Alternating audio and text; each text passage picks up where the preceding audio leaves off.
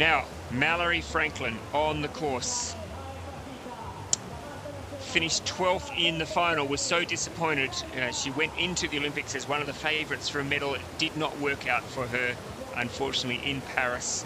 Great disappointment for the tall British paddler. But she's back on the water, she's out here, she's out to prove that she is as good as the best in the world. Gee, she's lost some time though. She's 4 seconds in penalties, and she's well down, 9 seconds down. I wonder if that split's right. That seems to be very slow for Mallory Franklin, but let's have a look. She's got this last comment. Oh, that was good. That was good for Mallory Franklin, but I don't think it's going to be good enough to get her into the final. Let's have a look. No, 12th.